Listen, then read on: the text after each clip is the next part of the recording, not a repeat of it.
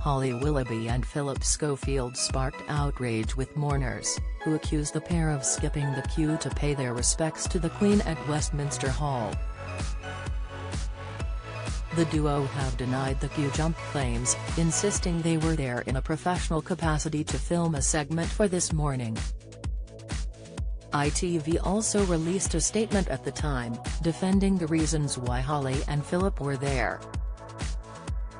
Despite their explanation, fans have still been left angered by the presenters' actions.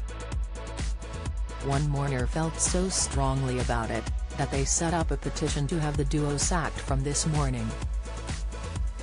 So far the petition has surpassed more than 70,000 signatures from people who are calling for Holly and Phillip to be axed.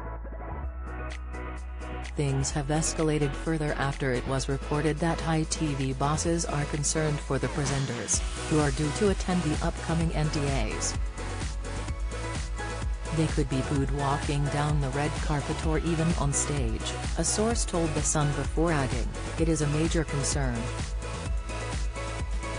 The NTAs were due to air on September 15, however, it was pushed back due to the Queen's death.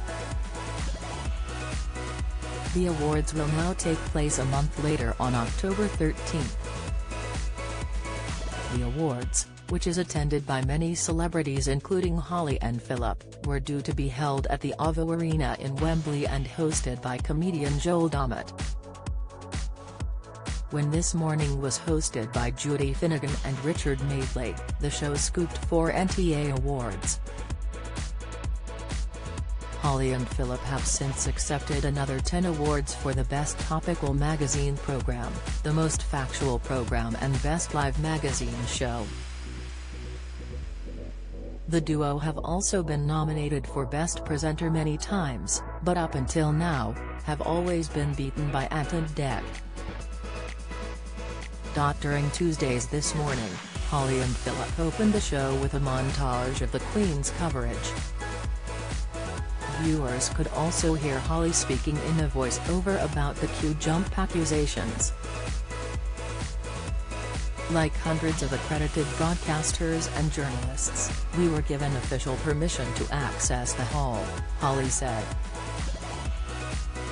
It was strictly for the purposes of reporting on the event for millions of people in the UK who haven't been able to visit Westminster in person. The rules were we would be quickly escorted around the edges to a platform at the back.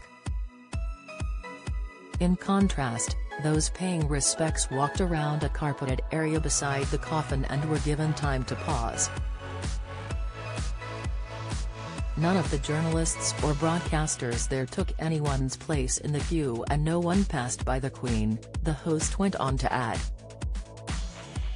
We, of course, respected those rules, however, we realize it may have looked like something else. Therefore, we totally understand the reaction.